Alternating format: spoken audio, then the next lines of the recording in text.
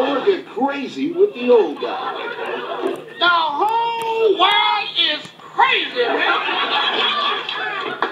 Man, women today are crazy, man. My wife. Y'all don't know my wife. Because my wife is crazy, man. You ever eat cheese doodles? Cheese doodles are crazy. Yo, what's up, YouTube? This is Talking Crazy 88 back again with another episode for you. Wanted to do a video today regarding a video I saw on World Star Nigger Network. Now, this was a family of coons and savages who had a young boy, probably a friend of the family, stole a $2 headphone from a dollar store, and then put the headphones in this woman's purse to hide it from whatever he was hiding it from.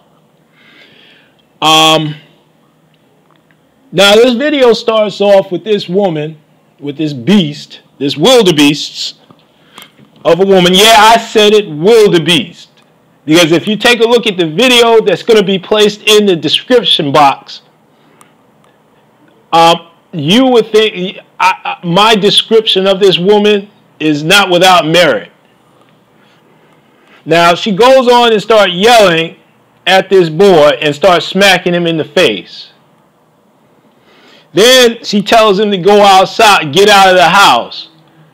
But not before these two prison niggers, who apparently is their son, this wildebeest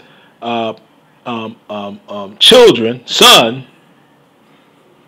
sons of a single. See, this is what I'm talking about, people. Sons of a single mother, and apparently he knows so much about the penal system. He talks about you're going to do 15 years for a $2 headphone.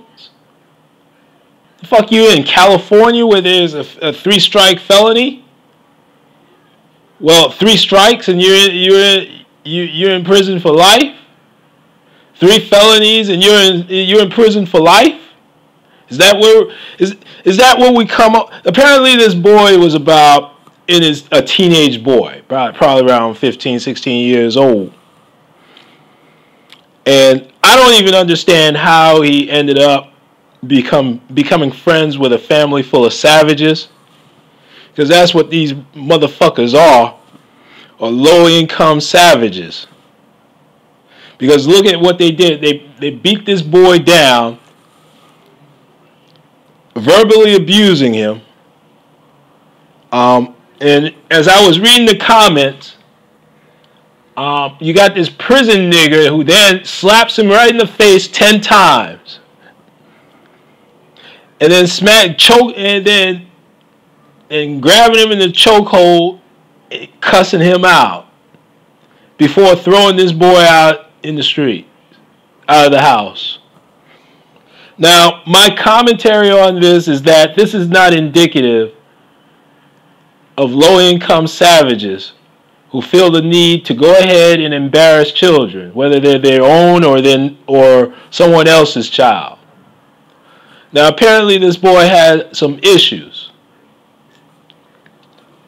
He had to have some issues by hanging out with these low-income, low-functioning, unintelligent savages whose only tool of teaching method is to, one, humiliate this boy by verbally abusing him, and then physically assaulting him. I saw about 10 felonies on this video. False imprisonment, assault, battery, terroristic threats, child abuse. Well, maybe not 10, but maybe 5 felonies. There could be more, but hey, I'm not in law enforcement. So that's up to the authorities. And I encourage everybody to go ahead and send this video to the local law enforcement to the authorities to have this family investigated. I don't know where these punk ass niggas are from. These low functioning, unintelligent niggers, but they all belong in prison. Every last one of them, even the ones that's filming this whole incident. Somebody that's stupid enough to film this whole incident. So the whole world could see how much of a savage, how much of a savage you are. Yeah, you proving them wrong, that you're civilized, that you're a good family, that you're a good Christian family. Y'all act like fucking savages. And I'm glad that there's going to be more people. There should be more people doing commentary condemning this act of violence. But see, this is not uncommon in the black community, especially in the low-income section of the black community, where violence is very prevalent. You know, you go up to Chicago, go up to Detroit, there's nothing but violence up there. Black folks killing each other, black folks humiliating each other. That's why black women and black men are at each other's throats. We're doing videos condemning each other. We're doing videos trying to humiliate each other. You got niggers that's online, niggers that are online trying to shut each other down because we have an opposing point of view. There's a brother that has his own radio show who has problems with black American women and simp ass niggas who's trying to give it some nasty leftover pussy. Low hanging fruit. You know how I know? Because I was a former simp and I went through rehab, and the difference is I'm cured of my my simpish behavior. I don't need to go after low hanging fruit, especially online. But back to these savages, these niggers right here, these savage niggers. A savage niggers full of a family full of savage niggers. See, if I found out that was my boy on there, they better be glad that I don't have children, because if that was my boy on there hanging out with savages, rest assured I would kill each and every last one of those motherfuckers. Because people like that need to be eradicated from the face of the earth, or at least eradicated from society. Because I don't believe in integrating the bad apples with the good. Now, this boy was wrong for stealing out of a dollar store, and apparently this boy has some issues. Probably has some issues of becoming a man, or trying to figure out what is it like to be a man, or growing into manhood. See, apparently this boy was hanging out with these prison niggers, and they got a warped sense of what being a man is all about. You know, trying to impress them, trying to, be a G, be a man, this is probably their idea of what trying to impress them, and it backfired. We gotta have, and this goes to the brothers out there, not the niggers, the brothers out there. We gotta be better role models to our children. We gotta be visible, and I don't mean like better. No, I'll take that back. We have to be visible to these children out here who are seeking a male figure in their life. I know I'm guilty of it, but I have to start somewhere. But I'm going to start with my own family members who may need a male figure in their life, who need somebody to talk to, who needs to have an example of what being a man is all about. This right here, this video right here, it just proves my point of what I've been talking about in all my videos, where the savage behavior of niggers seems to be prevalent. It seems to be put out there and more visible. because of World Star Nigger Network. I don't know if they put this video up on there or World Star Nigger Network just found the video and just posted it for them. But rest assured, your comeuppance will arrive. And all you motherfuckers out there who think it's cute just posting videos like this up, well, rest assured, the authorities will be also looking at these videos. You might want to think about that next time you want to put up a video assaulting someone else, abusing someone else, another human being, with no regard for their safety or their lives, or without impunity. Because I rest assured, if it was me, every last one of y'all motherfuckers would be dead. Well, listen, I gotta run. This is Talking Crazy 88, and I am out of here, people. Call the authority. If you know anybody that's in this video, call the authorities. There's no sense of protecting these raggedy ass and savage niggers. I'm out of here. Oh yeah, before I go, you know why I'm taking this video to heart? Because this boy, he reminds me of what I did. I was a little bit younger than him, but I'll tell you this story. Back around 1985, I was 11 years old. And my parents, well, my mother and my brother and my sister, my mother took my brother and my sister and myself over to visit my grandmother out in Jamaica, Queens. Now, the car broke down, and we had to pull off out in Whitestone, Queens, where there was a path mark and a garage. It was kind of like a strip mall where they had a path mark right next to the garage and everything else. And we stayed inside the path mark to wait for my family members to come by and pick us up. So I was just roaming around the store pretending like I was shopping, and I was a bit of an avid collector of Archie comic books. Now, yes, I know I'm a lame, so fuck it. I collected comic books. Fuck it. That's what I did when I was young. Anyway, I saw this one edition that I didn't have, and I wanted it, but I didn't have any money on me. Well, I didn't have any money at all.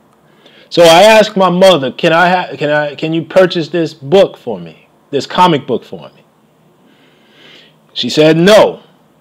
So she didn't have the money right now, or she didn't have time for it, because probably her concentration was on trying to get us the fuck out of there with the car and trying to figure out how to pay for the repairs on the car.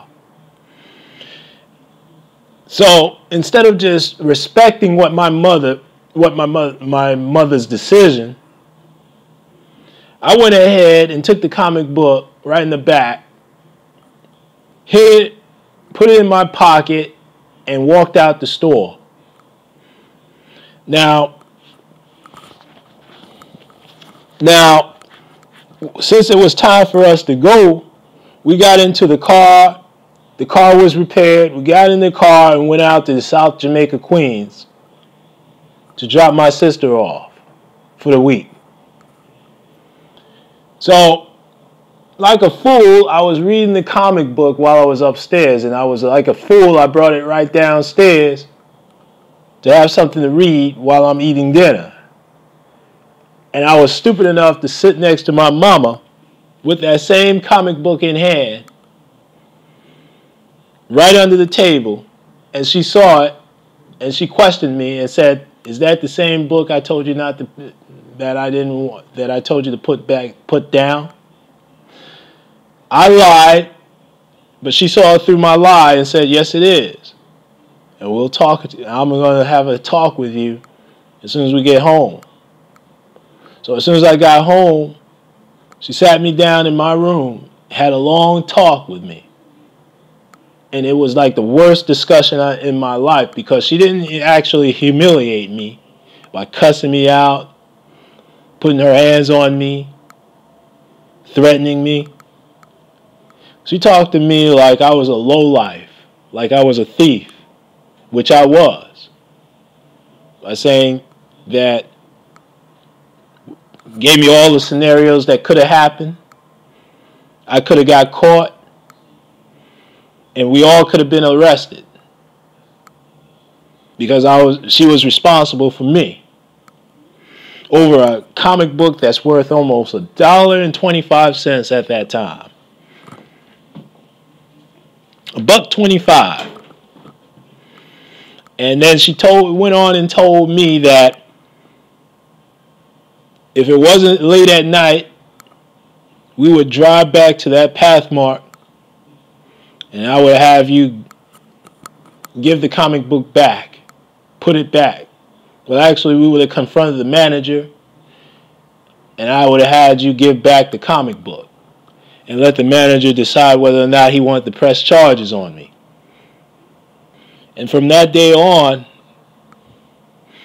I gave the book to her, and she told me, give me the book, because I'm going to throw it away, because I don't want the police to come up in here and find the evidence. Now, I was 11 years old at the time. I didn't know whether or not the police were going to come after me for a comic book that's worth $1.25. But from that point on, after I got that humiliating conversation, and the days afterwards, when she took us shopping with her, she had to watch me like a hawk.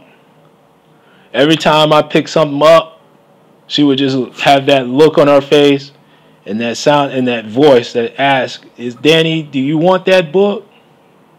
If you do, I'll get it for you." But it was kind of like something that I've never heard before in my life, and it was kind of like she was saddened.